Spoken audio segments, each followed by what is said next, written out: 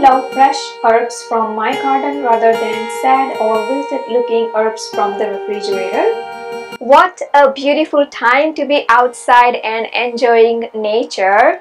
The air is fresh and crisp and the weather is about 70 degrees Fahrenheit here in Florida. It's almost time for me to step outside and start getting my garden ready for the next season.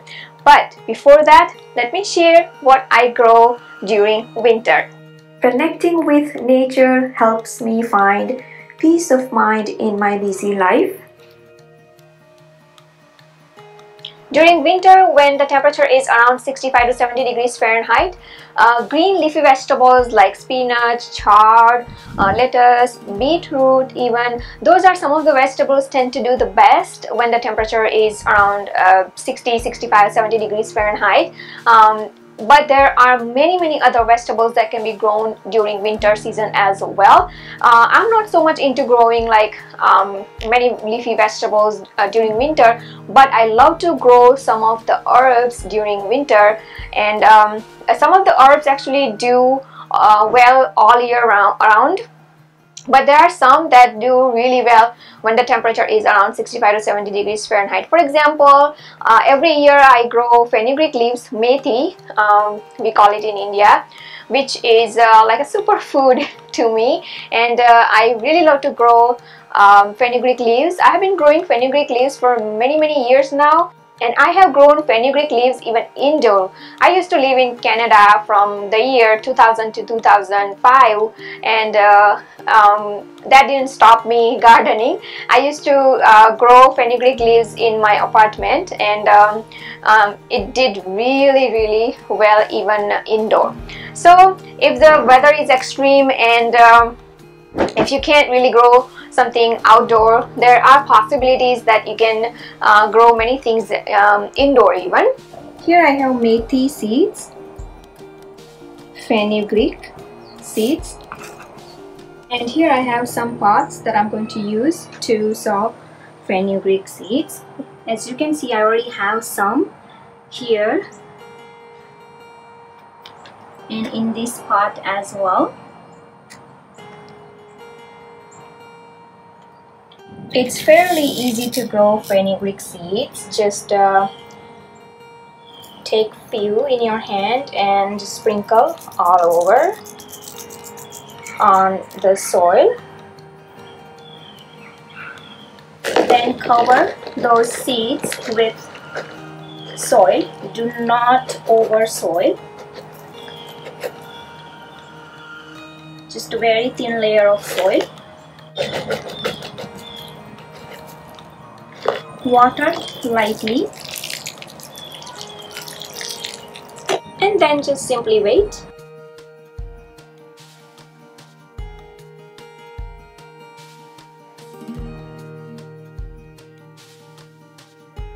Fenugreek seeds have sprouted this much after 3 days.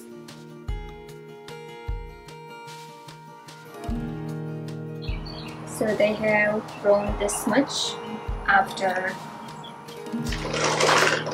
5 days. Look at these fenugreek leaves now. They have grown quite big, but I'm still going to wait a couple of more days before I harvest them. The same way I grow dhania. Cilantro, which is coriander leaves, grows really well during winter. Around 65 to 70 degrees Fahrenheit is the ideal temperature for growing coriander leaves. When you find yourself cooking with tons of fresh herbs, it might be beneficial to start growing your own fresh herbs. I am so much into herbs and spices, and I love to garnish fresh green looking herbs at the end of the cooking to give that flavor, color, and much more. Here I have some garlic chives that I'm going to sprinkle on top. Garnish with dhania, coriander leaves. Contrary to what people think about growing their own herbs, it is so much funful, and it is way easier than one would think. Every season all I do is just, you know, throw some seeds and water regularly, good sunlight, and that's all herbs need. Many herbs can be grown indoor even if the weather condition is most of the time extreme in the area where you live.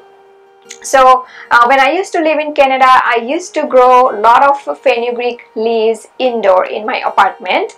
Let me show you how funful it is to sprout garlic. Alright, so here I have prepared another container to show you how I grow garlic. Pretty easy, quick, and it's funful, trust me. So some people start with a whole bulb, the garlic bulb, but I prefer to sprout garlic with individual cloves. So it's totally your preference. To me personally, they do better when I do with the cloves instead of a bulb. So as I mentioned, you can start with the whole garlic bulb, or you can start with cloves, and I'm going to start with cloves of garlic. The only thing to keep in mind is that this part, the stem part, goes into the soil, and poke it until you see just the tip of the garlic clove. And so I'm just going to finish with all the cloves. So pretty easy, right? Even kids can do it. So encourage your kids to grow something, and when it grows, they will be so proud of themselves. And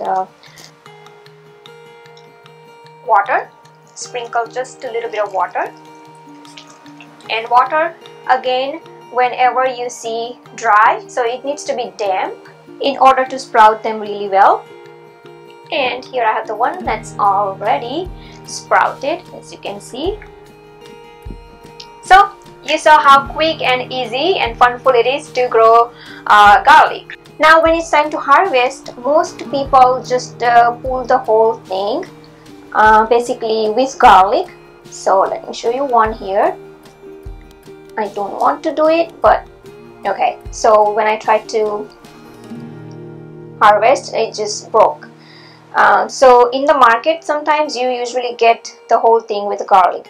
Now what I normally do, as you can see, a lot of them are like kind of cut from the middle. So I do not go all the way down, but whatever I need, so I just harvest, for example, just harvest from here, and it grows back from here.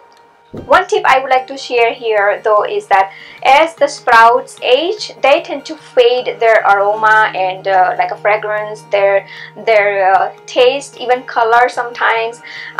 So I prefer to grow like new ones every 3 to 6 months, but it may depend on the weather condition as well.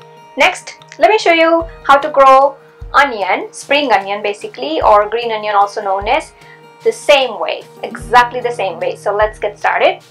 Exactly the same way I sprout spring onion, also known as scallions, which is basically green onion.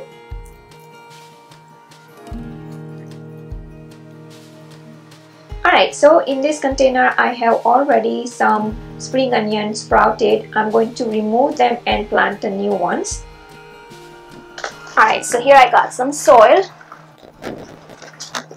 just to spread evenly. Now here I just bought spring onion from the market, or you can just buy the seeds. It's up to you, but I love to start with roots for faster growth. And so I'm just going to use the green part in my cooking, and I'm just going to remove the white part, basically the root that we normally throw away. So next time when you get the spring onion from the market, be sure to use them. So basically you can grow them even indoor. I have already shared a video earlier even. So just about about an inch or inch and a half. Just cut them, and we are going to use to plant. So simply just start poking them. Keep a little distance between each of them.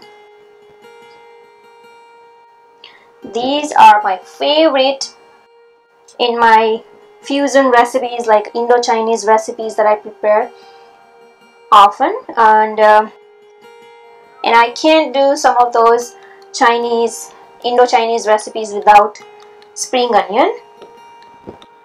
So just simply keep poking, and they will start sprouting in just less than a week.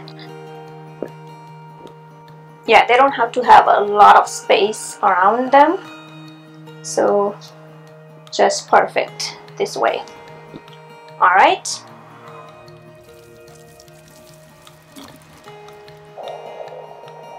And here I have planted this time some green peas, and they are doing actually great. So every year I love to try something different in my garden. So this year it's green peas, and let's see how they do. In order to grow directly into the ground, dig about 6 inches of hole, add few seeds. Here I have 4 of them, so I'm just going to add and then cover with soil. That's it. Water lightly. That's it. I have started getting the green peas, as you can see.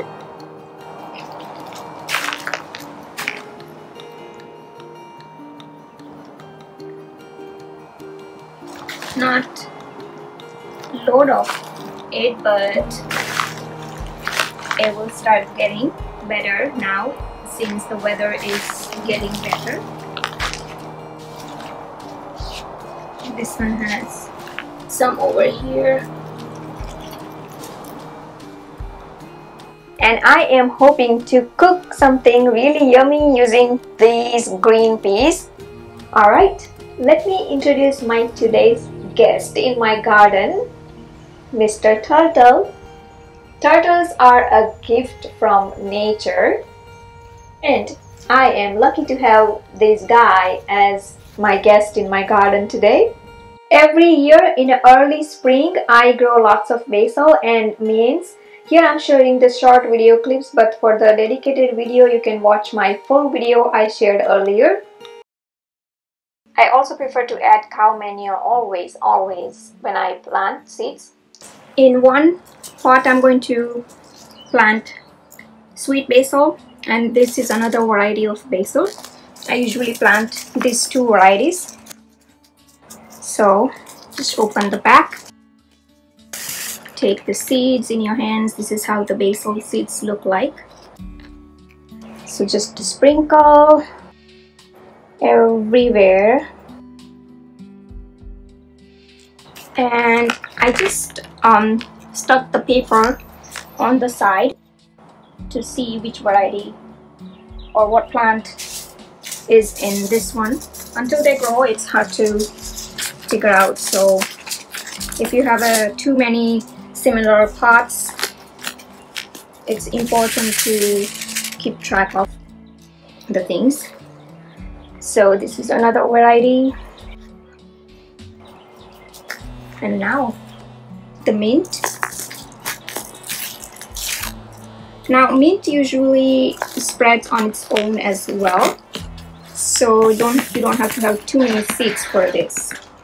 So here I have the mint seeds, and I'm just going to drop them all over the pot, everywhere. And next, cover with soil. Do not put too much of soil.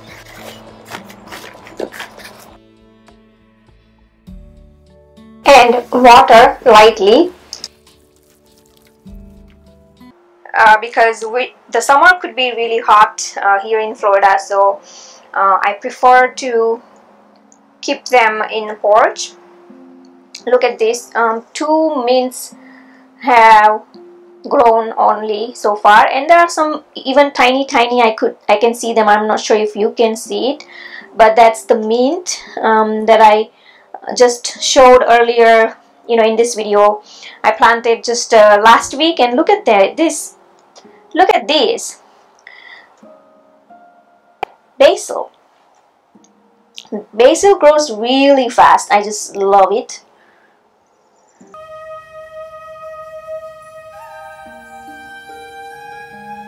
Right now, I'm in my porch, so let's start with the porch plants.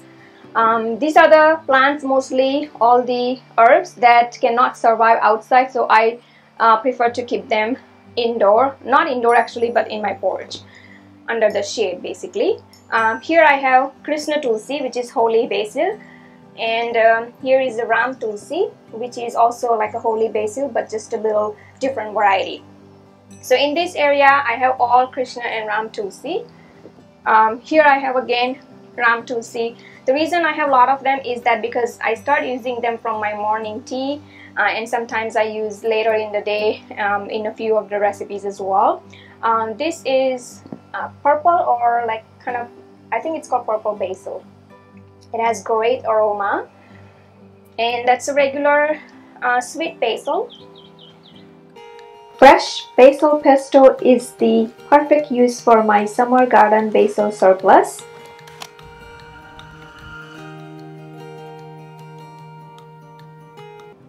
Mint. My mint is kind of not doing well right now. It actually died almost, and then it came back to life. Here I have all the junk stuff in this one, all the spring onions, lemongrass. I am feeling a little sad because my avocado plants are struggling so hard. I have been keeping them covered whenever the weather was like extreme, but still I couldn't save, and I'm hoping that they're alive from the roots, because I covered even the roots really well, and I can see a little bit of a green color on the like a main branch, as you can see. But this one is kind of looking very sad, and so I am feeling sad as well. Most of the plants this winter season did not survive, and even if they survived, they are struggling very hard because the weather condition was a bit of too extreme this year for us here in North Florida. My pomegranate plant seems like just one branch left over there, so I'm hoping that it bounced back with some more green leaves and some more avocado. These are Mexican has avocados, and they're doing actually a little bit better than Florida avocados that I showed earlier. And this one is actually looking better here. And so everything else is, it's time for me to clean up. The orange plant is looking better now, but it was kind of a little sad a few days ago as well. And here I have lime, which is also struggling hard. I hope you enjoyed watching this video. Please do like and comment below, and don't forget to subscribe to my channel for new videos every week. You can download Bhavna's Kitchen app totally free on your iOS, Android and many other mobile devices. You can follow me on Facebook, Twitter, Instagram, Pinterest. Bhavna's Kitchen is almost everywhere. You can also watch me on a big TV screen using Roku, Amazon Fire or YouTube app itself. Also, don't forget to visit my website bhavnaskitchen.com for all new topics, articles, recipes and more. Thanks for watching and see you soon.